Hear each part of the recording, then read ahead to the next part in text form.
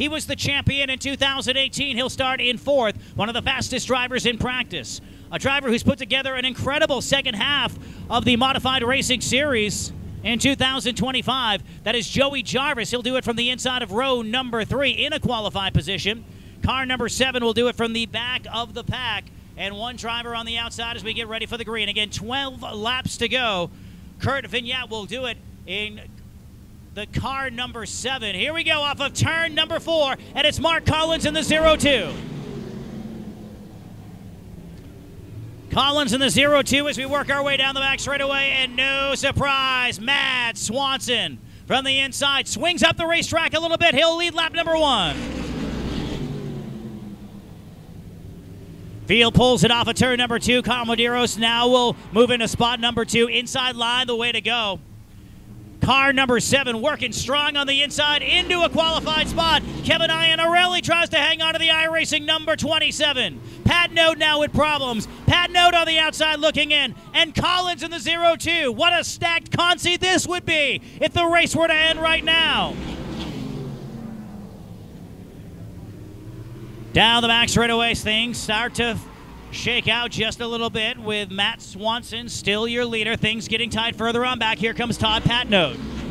This is for the final qualifying spot. Patnode on the inside on the rumble strips. Will peel it off of turn number 2 and sail down the back straightaway. He's going to bring Collins with him.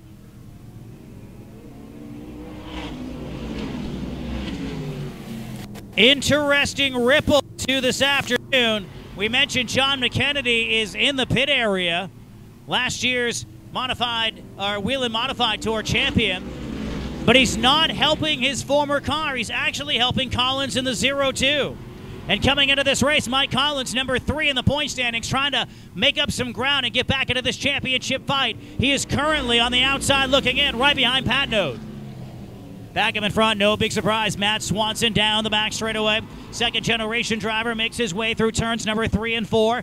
Medeiros with a solid run, riding in third. Joey Jarvis now rides in third position in a track that he has not taken to very well in the past.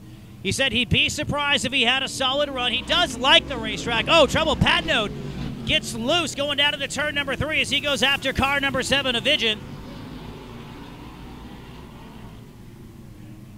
Carl Vigent in car number 7 trying to protect the inside line. Patnode wants more.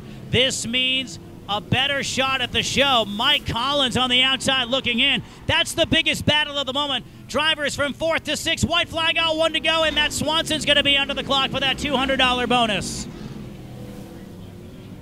Down the backstretch for the final time, and now a quarter of a track lead for Matt Swanson. Swanson certainly not in conservation mode this afternoon. Will take the checker. Medeiros in second, followed by Joey Jarvis, Kurt Vigent, followed by the number 24 of Todd Patnode.